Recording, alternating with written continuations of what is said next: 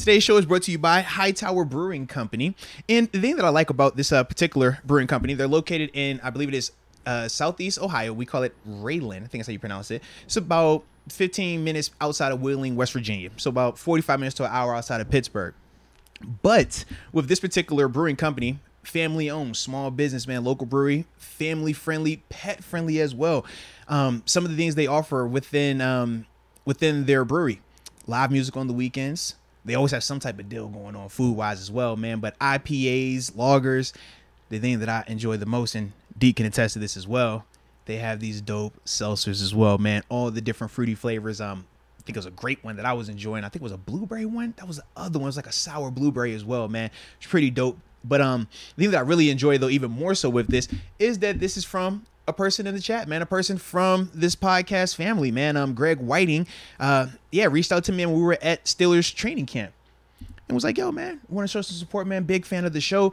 And, you know, we're able to go ahead and get this locked in, man. So we appreciate him, man. So anybody that is going over there, their website is in the description box. You purchase anything on that website, you'll get 15% off all of your purchases, along with, if you're in, you know, at the actual location, like I said, it's located in Ohio, southeastern Ohio. It's like right at the border, right by Wheeling, West Virginia.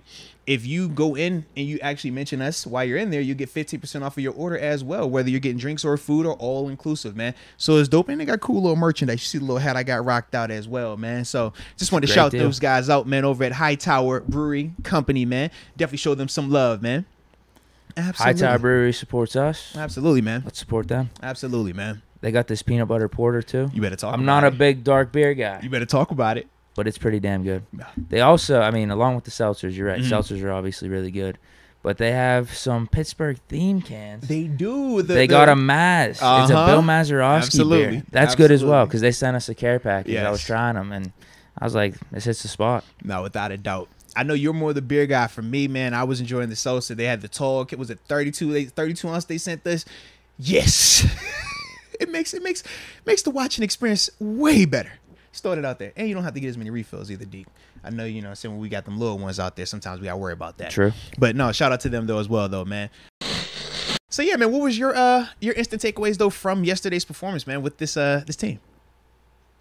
Yeah, I kind of agree with most of the stuff you guys say generally, but I agree with, like, Devin Bush, like I said in my comment, that, you know, I think he played better because they put him in better positions, but I'm still just like you. I'm kind of off the Bush bandwagon where I don't care what happens really. If he's there, it's fine. If he's not, it's fine. I watched Mark Robinson pretty closely, and he was still flying around. He didn't make a ton of plays, but he was flying around pretty well. So it was kind of fun to watch. And after your Master Moats breakdown, I was really paying attention to him a lot. So it was fun to watch because he does fly around. He does. He plays with reckless abandon, man. I love watching him on tape right now, man. Now, yeah, and I was pretty I pretty much broke down. I did break it down, but I was watching a lot of the offensive line stuff. They did hold their ground better. And I was watching Ramon Foster when he was with Deke. Yeah, absolutely. Moan. And he was, and Moan was saying that, like, they were getting a good, like, first step off. They were doing better, like, with driving people. And I noticed that, too. Like, they were getting some get off. They were getting some push, where the game before, they were getting blown off the line. It was really hard to watch. So, yeah, they struggled at time with the holding and the penalties and putting themselves in bad position, but they did look better. Yeah. So there is some hope in that. And I thought last year when we were watching preseason, I kind of had hope for the Lions. They didn't look so bad in the preseason. Like, oh, they look pretty good. Not. You're right. Good. And then they were terrible. So the fact that they look terrible, I'm kind of hoping that they look terrible, but they're going to be good. Okay. I like the reverse psychology right there. That, man. Hey, and I want to say, just make a quick comment about what I was saying about the quarterbacks. I agree that it's a bad problem. It's a good problem. Don't worry. And I think it was a great analogy about Jimmy G in San Fran that you made. But, yeah, I think that is kind of the problem. If Mitch goes out, I'm not saying we're going to win the Super Bowl, but what if they do? What if they go and they do really well? Then it's like, now you got Kenny Pickett sitting again because you're not going to just trade away Mitch after that. I mean, maybe we would hope not, but you don't know. But I mean, it's a tough position, man. San Fran was acting kind of weird lately.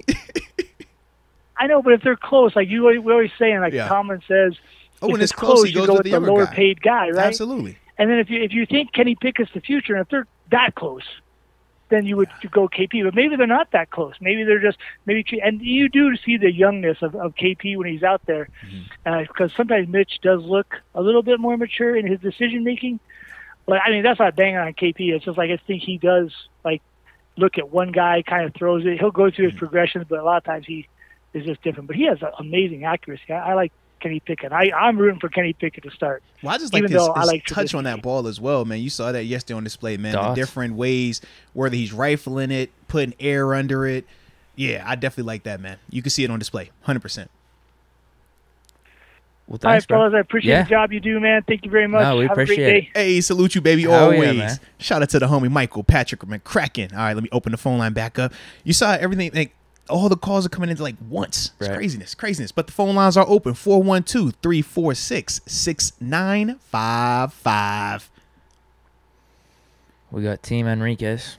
What Team Enriquez talking? I don't know why we about to read this. You know, in like LB4. 5 seconds, it's LB4. Oh, jeez. Yeah. But I wanted to say this about Donald Cook. Hold on, talking about Dobbs. All right, I'll get to it. All right, hold on. Talk to me. Who we on the hotline with?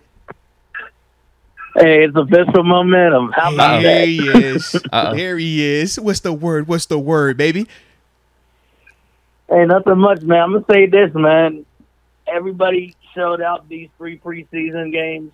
You know, we got to fix some bugs on the O-line and, here and there. But everybody did fantastic. And, I hope we get the right projection.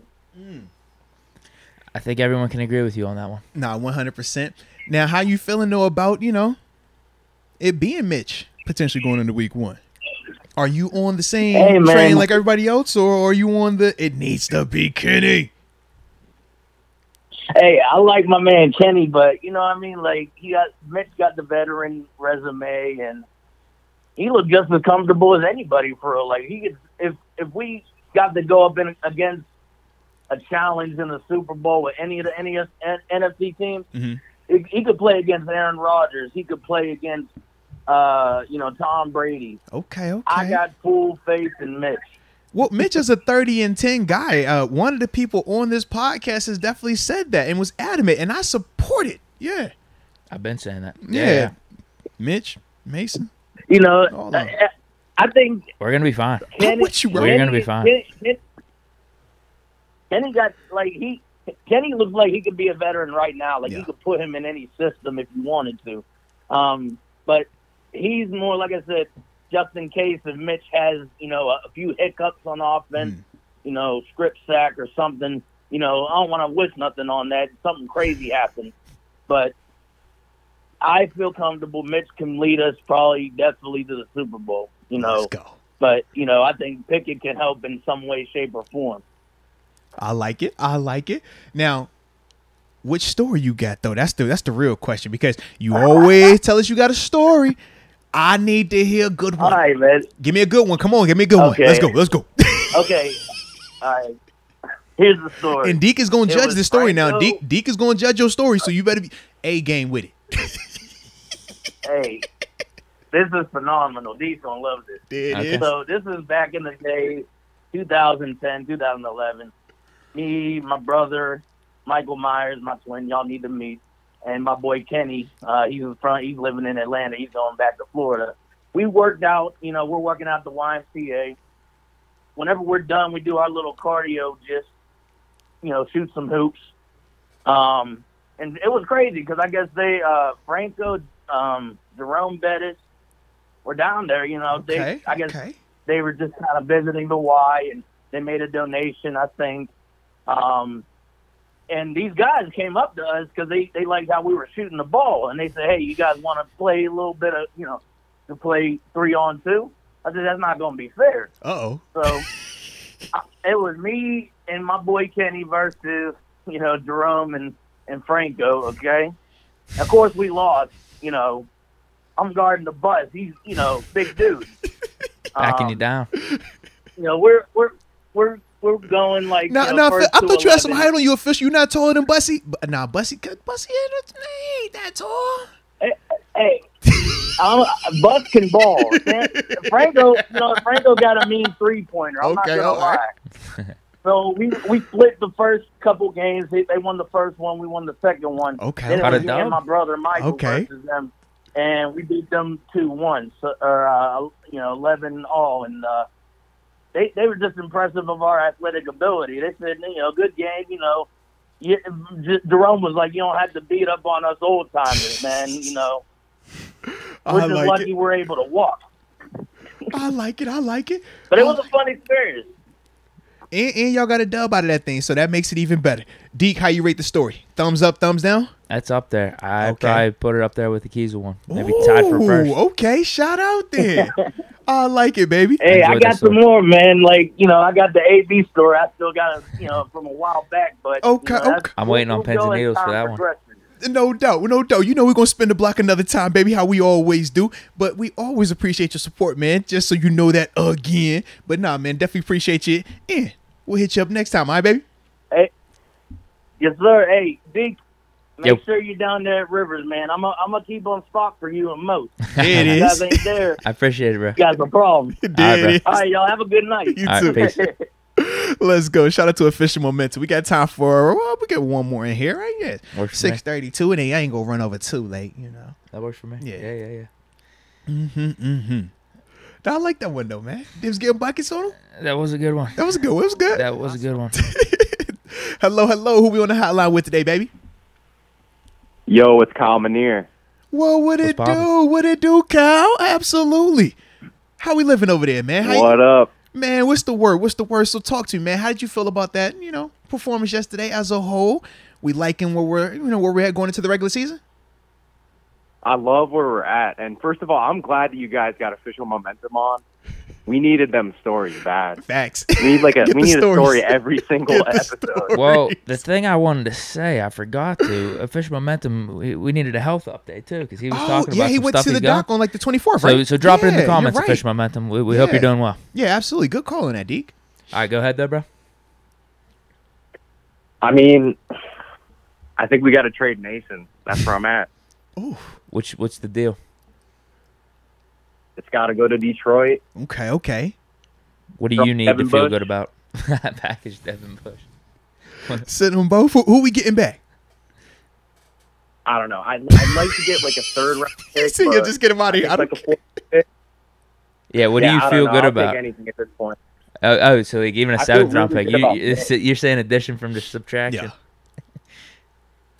Yeah, I'd like to get a draft pick for him. Just anything at this point, honestly. But I'm feeling really good about Mitch and Kenny, though. That's the thing. Like, we got Mitch and Kenny. We don't need Mason anymore. That's my thing. We got the two guys. Now, how do you feel about those two guys going into week 1, though, when we're talking about that Kenny and Mitch Trubisky dynamic? So, like, Kenny can go in at any point. Like, we know this, but Mitch can be a great quarterback for us. And I think that he'd be really good, like, you know, going the whole season. Like, if he gets hurt, throw Kenny in there. It'll be dramatic, but I think Mitch is going to be good. I think he could seriously lead us to the Super Bowl. Okay. I'm with him. I like it. I'm a supporter. I'm feeling good. Let's get it. Now, man, we definitely appreciate that. And like I said, man, good to actually hear from you, Kyle. Man, we appreciate you because you always tuning in, man. You're always one of the big supporters, so we definitely appreciate you as well, man.